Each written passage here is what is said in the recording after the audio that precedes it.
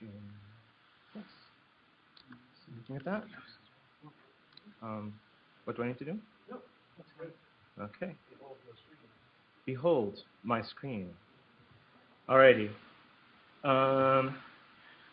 Okay, so basically it turns out that the best way to talk about debuggers is to first talk about what the debug is actually doing. So we're going to do a lightning tour of the debug and then I'm going to give you a short demo. This is a pristine, untrammeled JavaScript environment. It's got a global object, which is an object with a bunch of properties, names date and math and such like that. And it's got a global environment. An environment is something which takes, in this case, takes an object's properties and reflects them as variables. The global object has properties, the global environment has variables. So we're going to, hello. Okay, so we're going to actually look at what happens when we load this function and call it. This is just a function where you give it a message and a delay. It registers a timeout. When the delay is expired, the function is called, and we display a message. Okay, so the first thing that happens is you compile the function. That gets broken up into two scripts. One script for the outer function and one script for the inner function. Okay, so there's two scripts involved here. Okay, then we actually go and make a function object. A function, if you remember from school, is a pair. It's got a pointer to code and it's got a pointer to an environment, right? So there we are, and its code is the outer function.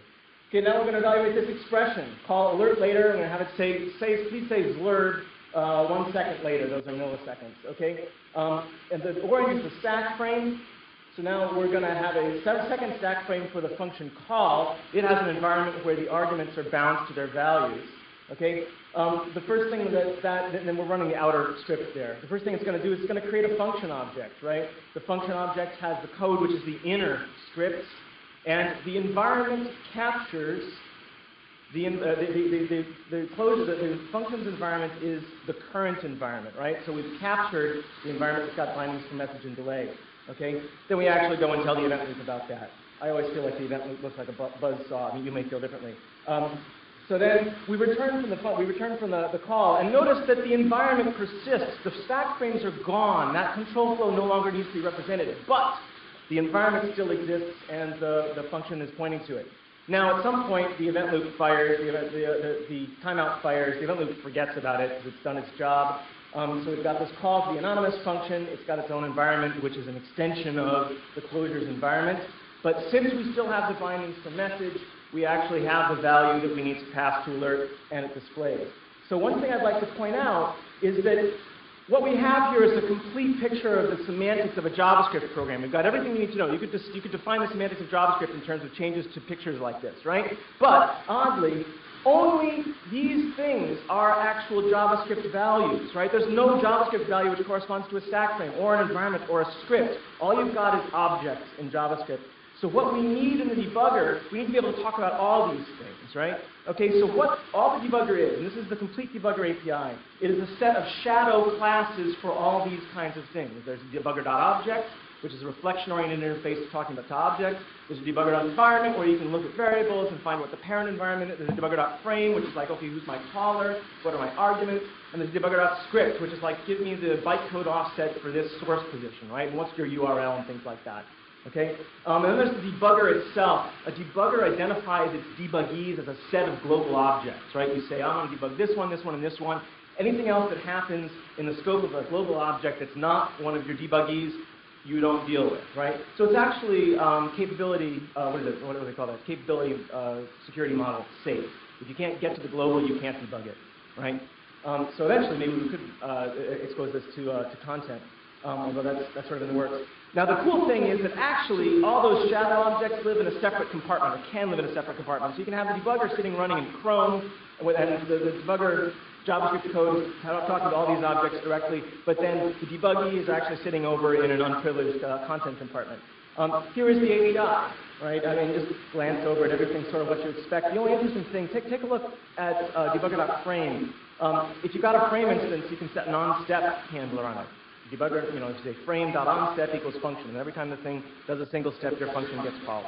And there's an on-pop handler, there's an on-enter frame handler, there's an on-throw, on-exception thing. Environments can be queried. Basically, it's got everything you need to plot or draw or display the debugging state however you want. Okay, so now, how am I going time-wise? Okay, so this is a patch. Jason Orendorff wrote a quick little command line JavaScript debugger called JorenDB, just to exercise things, right? It's about maybe less than 1,000 lines of code, but it's a complete debugger because it's built on our stuff.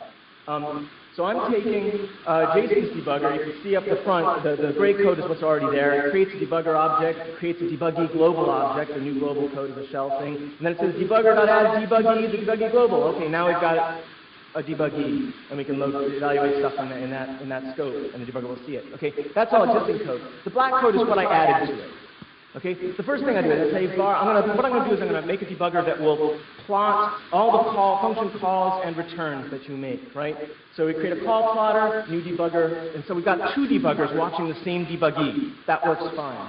Okay, and we create a call log, which starts out as an empty array. Function describe completion is just string formatting stuff. It makes something, it prints something nice. Ignore it. So then we take our debugger, call plotter.onEnterFrame. That is, every time the debuggy enters a frame, call this function. It gets past the frame. So we push an entry describing what we just called on the call log, right? And then we say, okay, frame, when you get popped, please call this function and tell me how you return. Did you throw? Did you return a value? Were you terminated like out of memory or slow script or what have you, right? And all the handle pop function does is it says calllog.push, and it pushes an entry, right? And at the very end, when JorenDB exits, we write our log as JSON to a file called calllog.js. So now what I want to do is I want to switch back to video, and I want to share my terminal with you. Okay, cool, that actually worked. It's nice to have low standards. Cat fib.js. Okay, so here's the actual function I'm going to run. We got a traditional recursive, gratuitously recursive factorial function, and then we have a very gratuitously recursive Fibonacci function, and I want to show you just how gratuitous that recursion is. Okay, I'm going to start JorenDB here. Again, it's like the JavaScript shell has really lousy formatting capabilities, so it's actually going to be difficult. Okay, I'm going to say print. So I'm going to load this file in. The load fib.js is the JavaScript code that's actually running in the debuggy, and then I'm going to say print the factorial of 8, which is, I trust that, and I'm going to print the 8th Fibonacci number, right? Okay, and then I'm going to say, okay, done. We wrote that all to a JavaScript file, and this is the data that thing wrote, right? Remember, we had this little debugger, that we had a second debugger that we created that watched frame enters and exits, and it created this record of push and pops. Okay, and then, okay, and I just switch again, video desktop, and I want to share with you. Is it nightly, or is it, yeah. How are we doing here? Okay. Yeah, that looks right. Okay, and so now what I've got is an HTML file which slurps up the calllog.js, that's the thing that we just made our little debugger write, and plots it as an HTML, plots it with a nice canvas thing, right? So we can see the first thing we did was we actually did the load. That little red stuff over there is the load that we did, right? And then we called the factorial of 8, right? You can see the factorial just grows a stack and then returns it, and you can see the values getting accumulated in the end. And then you can see just how bad that Fibonacci definition is, because it really takes a long time to compute something which really isn't that involved. Okay, so again, what I want to emphasize here is that the amount of code required to do a simple analyzer is very small. I create a new debugger in one line, right? I can set up something to watch stack frames in 1, 2, 3, 4, 5, 6, 7, 8 lines. Right? This is something where if you don't actually want to use the debugger really, once we get this in the Scratchpad, and we will get the debugger available in the Scratchpad, you can just whip up your own debuggers just for the problem that you know you're trying to solve. Right? So, and that's I'm done.